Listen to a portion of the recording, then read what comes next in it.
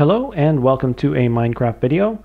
I'm Scudobuyo playing vanilla Minecraft snapshot 19W36D of the upcoming release of 1.9 PC edition. And in this video I want to show something that's just broken for me, and that's the switchable Nether portal here that I've recreated, at least in part. This Nether portal turns on when you press this button, and it's supposed to turn off when you press the button again. I didn't implement the turn off behavior because it's a little bit more complicated, and it's actually the turning on behavior that has broken for me. So I'm actually right now in playing Minecraft 1.8 in order to show how this used to work, and thereafter I will show you how it looks now 1.9. But in 1.8 I would go ahead and I just press this button and we would see the Nether portal activate. And that works because the button is wired up to carry a signal to this dispenser up here. And this dispenser is filled with fire charges.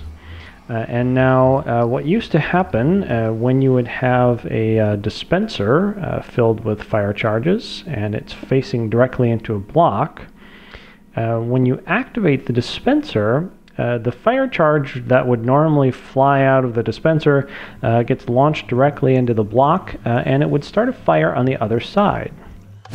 So just like that. And of course, fire activates Nether portals, so that's how it works. The dispenser facing down directly into this block of obsidian here, and so when the button is pressed, it launches a fire charge directly into the obsidian. It starts a fire on the other side of the obsidian, and of course that activates the Nether portal. So it looks just like that. It's pretty quick. Looks pretty nice.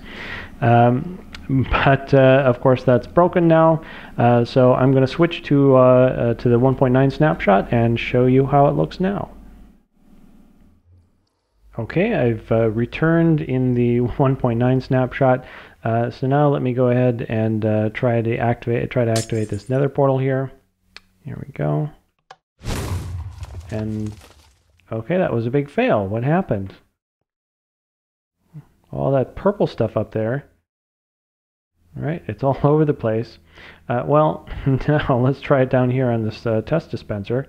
Now, instead, look at all this stuff. It produces dragon breath. This is one of the new features of 1.9, and so fire charges launched from dispensers now produce dragon breath like this, which means that they don't start fires, and thus my Nether portal does not get activated. So I don't know how long this mechanic will stay, because this feels like it's too easy to get massive amounts of dragon breath for creating some of the new potions, but I'm not sure. But I'm not sure if this will last. If it does, I'm going to have to figure out something else for my Nether portal here.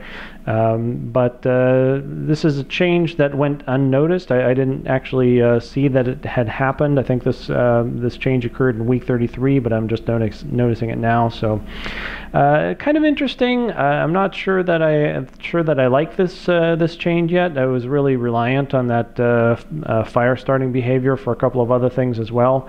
So we'll see if this sticks around. But that's it then for this video. If you have any questions or suggestions, please do leave a note in the comments, and thank you very much for watching.